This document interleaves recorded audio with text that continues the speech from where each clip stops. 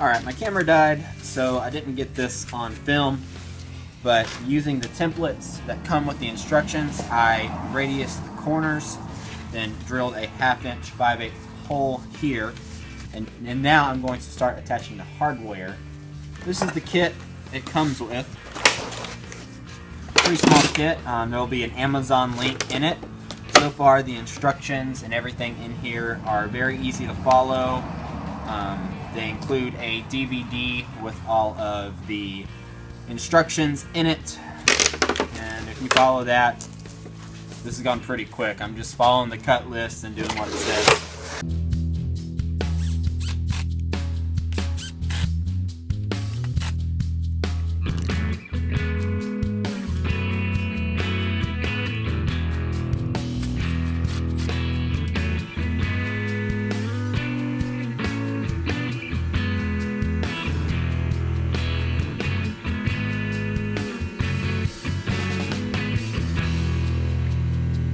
So what I'm doing here is I am assembling all the hardware on these rails before I sand, fill, prime, and paint. Then I'm going to actually build this bed in place, make sure it fits. We're going to position on the wall. Then I'm going to build 2 adjoining bookcases.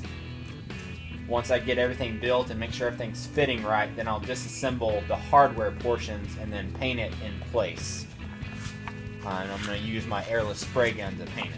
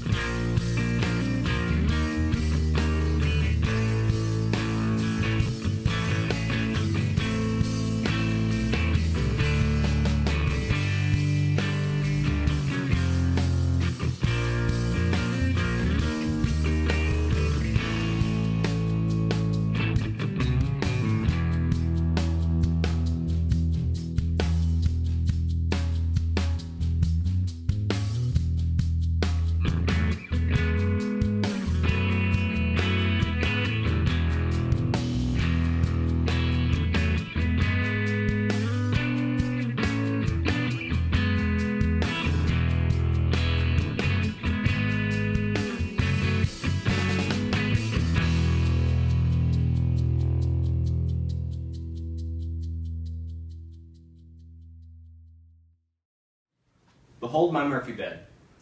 This is my crowning achievement for the year, I believe. It's the end of 2016, and this is the most fun I've had on a project all year long. I've done some great projects. I'm proud of all the work I've done, but it's rare that I get to do full-on woodworking anymore. I bought the Murphy bed kit from Amazon. I think it's Create a Bed. There'll be a link in the description, and I'll put a banner at the bottom of the screen to that. As far as a kit goes, it was about $250 to $300, I think, after tax. And it came with very detailed instructions. As far as the Murphy bed itself, I just followed the instructions, assembled it, and then we decorated it accordingly. You can get a full-size bed, you can get a queen-size bed, you can get a twin, you can get it where it's horizontal mounted.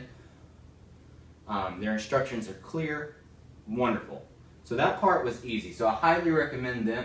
The bed itself is constructed from material I got at the local hardware store.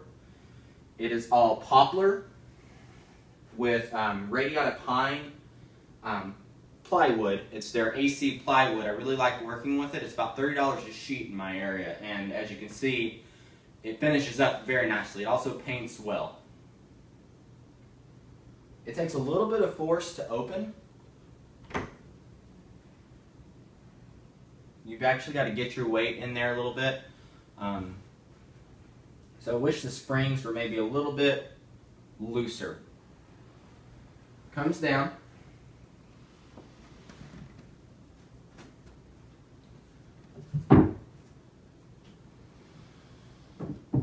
And voila.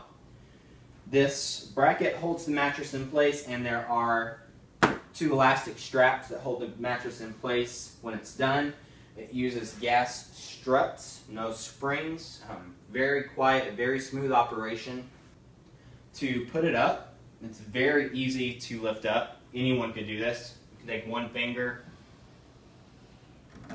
lift it up, and then about right here, you can kind of balance it. You see it's starting to come down. Without the mattress, this guy will not stay down.